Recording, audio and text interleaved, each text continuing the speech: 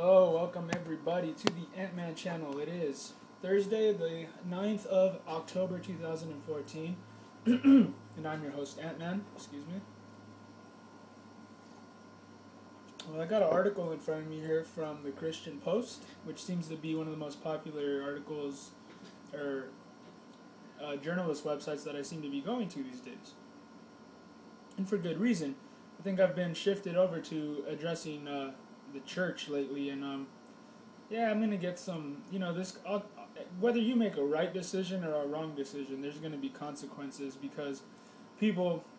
I don't think they're walking in tune with the Spirit these days. If they are being caught up by certain types of preachers and the things that they're talking about, and the fact that they're leaving out the most important issue of all of the gospel, which is sin. Sin is never talked about these days. So I thought this was a pretty relevant to that topic article that I came across here, that came to my my email this morning at 8:07 a.m. Alex Morasco is the guy that wrote this. Francis Chan at Exponential West: church planners need to set aside a lot of strategies out there to focus on basic gospel message. Bingo. Church urges unity in the church, bringing communion to forefront for evangelism and fruit that lasts. So if you don't know who Francis Chan is, I've done some studies under him where he's done doctrine. He's studied or he teaches on doctrine and what we believe and why we believe what we believe. It's not really apologetics. It's just really like what is our basic doctrines for certain things, and he's on the money. Like there's a lot of guys out there that'll probably like probably weird you out, but this guy's he's on the mark, man, when he talks about the things of God. Francis Chan tells thousands of church leaders to get back to the basics of the gospel at the Exponential West conference held at Saddleback Church in Lake Forest, California, 2 days ago. What do we have going on? When I think about these types of people, I think about like the Daniel Diet, I think about Rick Warren, I think about certain people that write books or they make resources out there for people that are just wastes of time. Why? Because, well, I see this as a type of hedonism. Hedonism is like when you're trying to think of your own methods and formulas to get the gospel out there. Well, the gospel has a message and it has its own. You know what I mean? The gospel is the gospel, and it's been the same since Jesus has been here, and that's the way that we should share it, the way that Jesus shared it. Will we ever be as good as he is at sharing it? No, but we can try, and that's what counts. What's driving these people though is that they are trying to keep up with the church down the street that gets 1,000 people to come to church every Sunday, and they want to be a big church. And this is one of the most sickening things about Christianity today, is that we have pastors that only care about church attendance and people joining programs, and that has nothing to do with anything. Like, your stupid programs are only good for us, you know what I mean? Certain things, man. But like, I mean, you want to have the people get a clear message of the gospel, and that's really what's more important. Not like your formulas and the things that you devise. And we see that a lot these days, and it's all based on their own special interests, and their special interests are, managing their church right so that they can, they want their church to grow. And it's just kind of, I mean, it's good to want your church to grow, right? Duh. But I mean, the way that they go about doing it, it's like they put the gospel aside to make church relevant and trendy and more appealing to sinners. Well, you don't want to give the sinner a wrong idea about coming to church for the wrong reasons. I mean, I'm just saying, before I get into this article. Evangelist Francis Chan urged thousands of Christian leaders at the Exponential West Conference to keep it simple in regards to church planning strategy, saying that two things will produce believers: unity in the church and bringing communion back to the forefront. Absolutely. I know there's a lot of strategies out there, but I'm saying for fruit that lasts, I think we need to rethink this, Chan said on Tuesday of the 3-day conference hosted at Saddleback Church in Lake Forest, California, ending Thursday. We are talking about a miracle, and so I'm saying let's abide in him. Let's seriously believe that we can be one, just as the Father and the Son are one, and pursue that in the church. Yeah, man, sometimes when I think about the first century church and the way that Luke wrote about it in the book of Acts, I get excited, man, because there is a revival coming. And for all you Christians out there that don't want to keep up with the times and you don't want to start addressing controversial issues, you're going to get left behind. And I don't mean that in the Nicolas Cage way. I mean that in the, you're going to miss the boat. And I don't mean that in the Noah way either. Man, what am I trying to say here? Is that you're going to miss the revival. Everybody's going to get on board with this, pretty much manning up, stepping up to what we're called to do and what Christians really do. And you guys that want to, appease to the homosexual community, tell them that it's okay, you want to fill the church with false converts and not present the gospel of the law and grace, you're going to be exposed by this because nobody's going to jump on board. Everyone's going to catch on to you. I guarantee you that there is a revival coming, and there are a lot of Christians out there like Mr. Francis Chan, that they're going to get the message out there to people, and they're going to be the ones that are going to make real differences in this country. Because your happy-go-lucky, feel-good nonsense Christianity isn't working. And it's making a lot of people in the church stop people like... I'm really trying not to say people like me, because I don't want to give myself credit for nothing. I'll just say Ray Comfort. People who go out there and try to evangelize, because the people that come in and try to stop you are these false convert Christians that tell you that God's nothing but love and that He's not just. Well, if God wasn't just, He wouldn't be love. How about that? Does it make sense? I think that makes perfect sense, and I don't think that that's unfair to say. That if God wasn't just, He wouldn't be loving, because He would let innocent people be murdered all the time, and they wouldn't have anyone to avenge them. Nobody would have ever avenged Abel's blood. Nobody would ever avenge all the Syrian kids being chopped in half by Islam militants. What would be the point? He added, let's bring communion back to the forefront of proclaiming His death. I know these things don't seem like they would work, but we are talking about raising the dead, so I think it's our best shot. Chan, author of Crazy Love, Overwhelmed by a Relentless God, preceded his statement about raising the dead by comparing the miracle that Jesus performed to the transformation that occurs when a non-believer accepts Jesus into his life. When you think about what's going on to reach the lost, there's so many methods, but Jesus said they are going to believe not when you bring, and I'm not against any of that stuff. I'm just saying Jesus didn't say, bring this guy in, bring a famous person to give their testimony. He says when you guys are united, when you are one, something happens. And that's what I was referring to when I said, when I think about the first century church and the book of Acts that Luke wrote about, that he recorded, because it actually happened, atheists, yes, the Bible's a historical narrative of the world events of the first century and beyond, things that happened a long time ago before that. But the thing that I like that Luke wrote about is that the church was of one accord. People that went to church were actually in step with the Holy Spirit.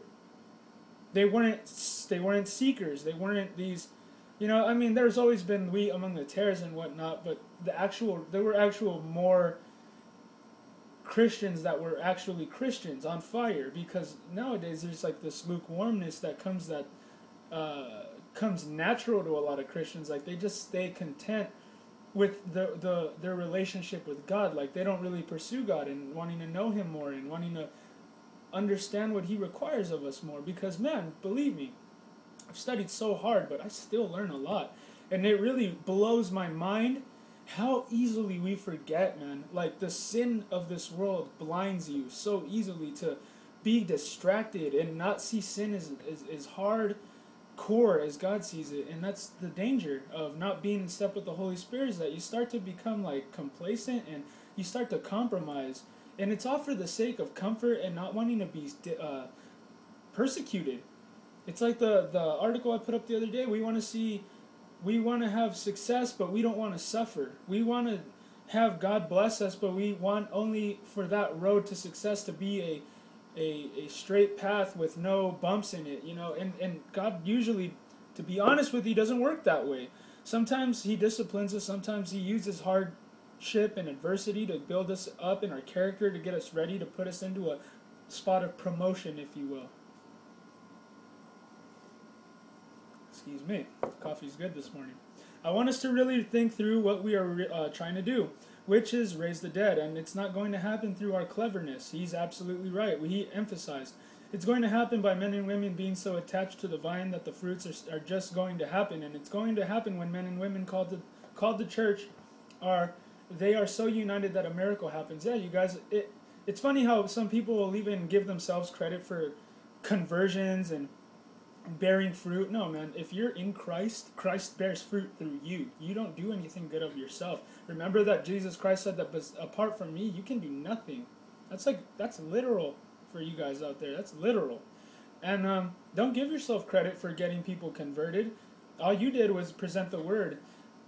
You should be more pleased that your name is written in heaven than any of your spiritual gifts. And I can brag all day about my spiritual gifts, but I don't care about them because they're a tool for me to evangelize. But I brag more, like Paul says, that my name's written in heaven, because we have to give glory to God, you guys. We can't just be like, oh, you know what? I don't like Kirk Cameron or those people is because they don't encourage you to go around putting hands on people and healing them. Well, you know what?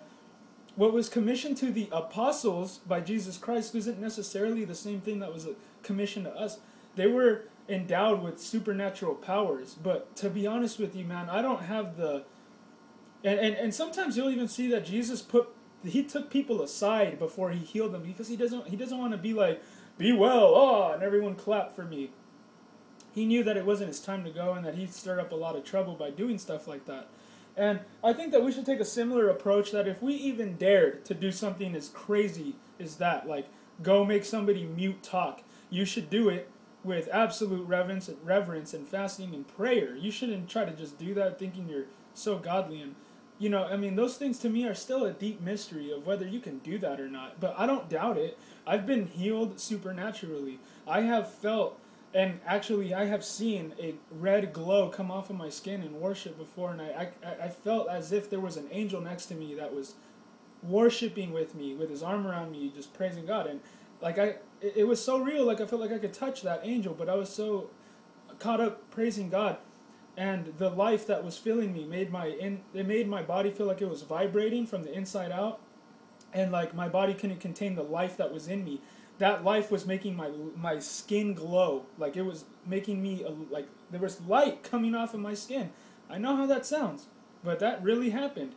And it overwhelmed me, and I started crying, like tearing, but I was happy, and I never wanted it to end.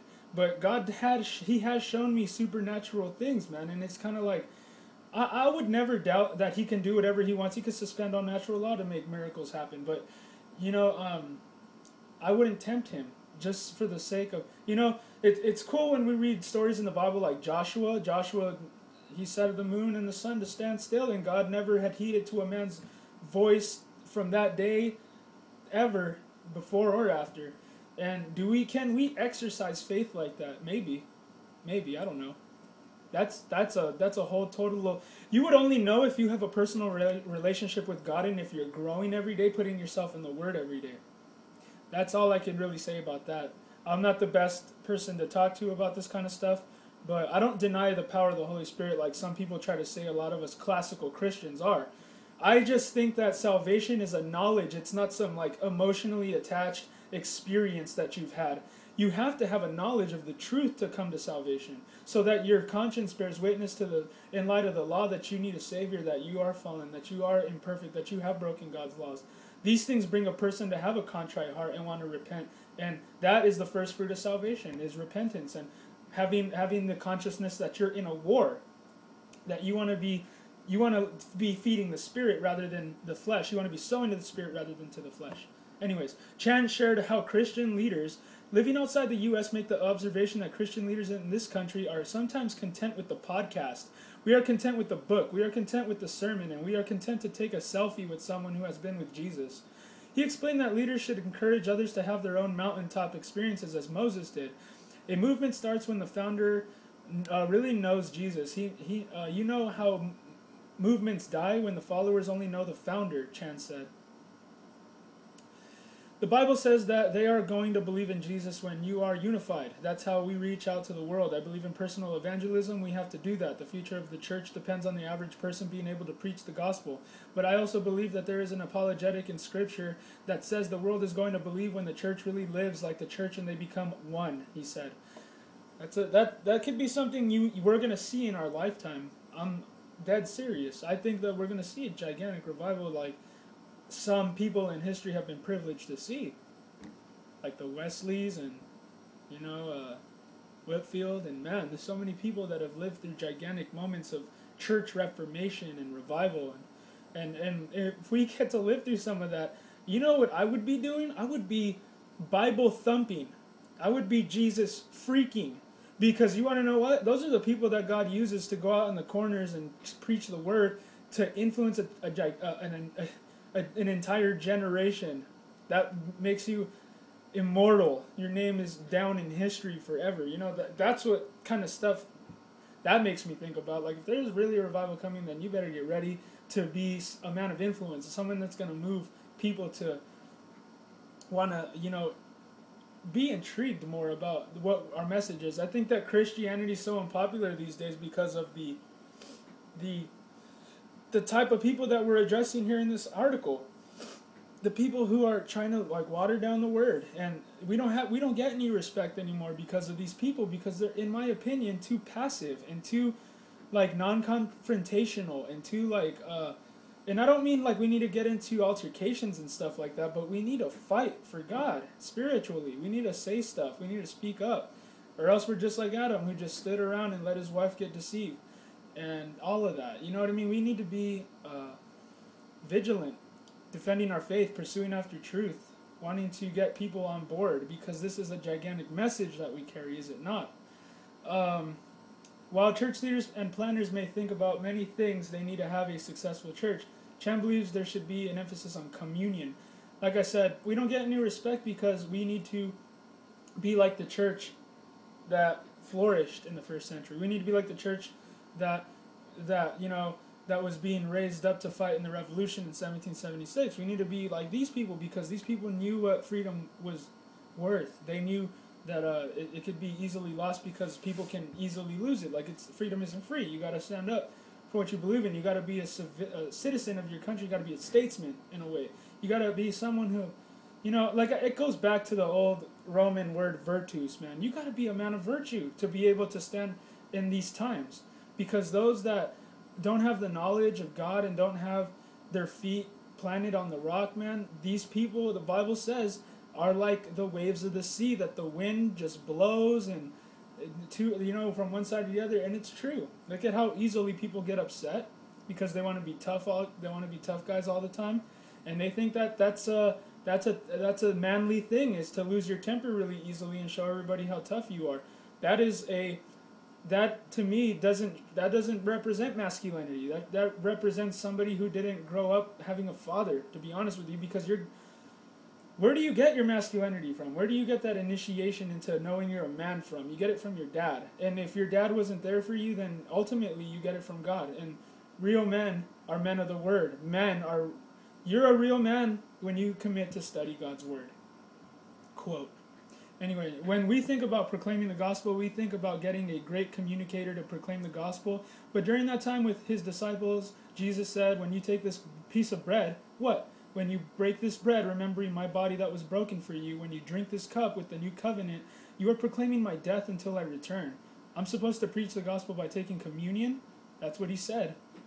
All right, that's Francis Chan, you guys, and we need to be bold, courageous, and strong men out there, man, Christians.